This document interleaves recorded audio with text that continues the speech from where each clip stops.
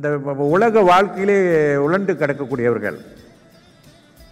உலக வாழ்க்கைன்னா எல்லாருமே உலக வாழ்க்கையில் தான் இருக்கும் உழண்டுக்கிட்டு. ஆனால் எந்த மனதை ஒரு முகப்படுத்தாமல் மனதை வலிமைப்படுத்திக்கொள்ளலாம் தன்னம்பிக்கை இல்லாமல் இருக்கக்கூடியவர்களுக்கு வந்து சின்ன சின்ன விஷயம்லாம் மனசை போட்டு வருண்டிக்கிட்டே இருக்கும், வேதனையை கொடுக்கும். வேதனைப்படுறதுனால ஒன்றுமே கிடையாது, இருந்தாலும் வேதனைப்படுத்தும். ஆக இருந்தாலும் கூட சில விஷயங்களை வந்துட்டு நாம் வந்து எப்படி தான் இருந்தாலும் மனம் வந்து கொஞ்சம் சஞ்சலப்படத்தான் செய்யும். வாழ்க்கையில் குடும்பத்தில் ஒரு திடீர்னு ஒரு இழப்பு ஏற்படுது, சொல்ல முடியுமா நான் வந்து இல்லை மனம் திட. ஆனால் சமாதானம் கூடிய விரைவிலே அவர்கள் வந்து அவர்கள் மனதை பக்குவப்படுத்திக் கொள்வார்கள், மனதை வந்து இயல்பான நிலைக்கு கொண்டு வந்துடுவாங்க. குடும்பத்தில் ஒரு இழப்பு ஏற்படும் சிலரால் தாங்கிக் கொள்ளவே முடியாது, அப்படியே அதையே நினைத்து அவர் சிலர் நோயாளியாக கூட ஆகி விடுவார்கள், அந்த மாதிரி ஆயிரும். ஆனால் இந்த நிலையில் உள்ளவர்கள் தியானம் உள்ளவங்க அந்த வருத்தம் இருக்க தான் செய்யும். அப்படி அந்த வருத்தம் வேதனை இல்லைன்னு சொன்னால் அன்பு பாசம் இதெல்லாம் ஒன்றுமே இல்லைன்னு அர்த்தம்.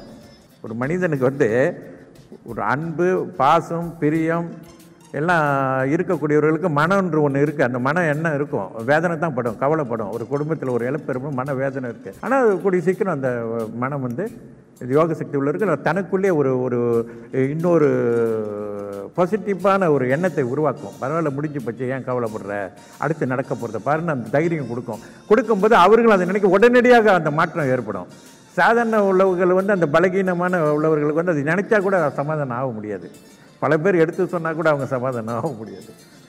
ஆனால் அது எதுவுமே எந்த பிரச்சனைக்கும் முடிவு அப்படின்றது பார்த்தீங்கன்னு சொன்னால் எந்த பிரச்சனையாக இருந்தாலும் சரி அந்த முடிவு அப்படின்றது நம்மக்கிட்ட இருந்து தான் வரணும், அதுதான் சரியான முடிவாக இருக்கும்.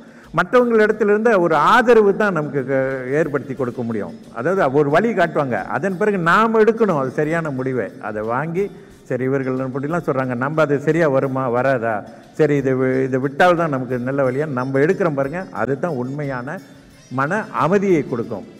ஆக எது எப்படி இருந்தாலும் நம்ம நல்ல தியானம் இந்த மாதிரிலாம் ஏன் நான் சொல்ல வரேன்னா, நல்ல தியானம் செய்யுங்க, இறைவன் பிரார்த்தனை தன்னம்பிக்கை இறை நம்பிக்கையோடு எல்லாம் செஞ்சுட்டு இருந்தீங்கன்னா இதெல்லாம் சுலபமாக அதான் வாழ்க்கையே சுலபமாக்கி கொடுக்குது யோக சக்தி.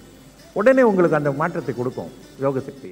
யோக ஞான சித்தர் ஓம் ஸ்ரீ ராஜ யோக குருவே, உங்கள் நாமம் பாட பாட இன்பம் பொங்கி வருமே.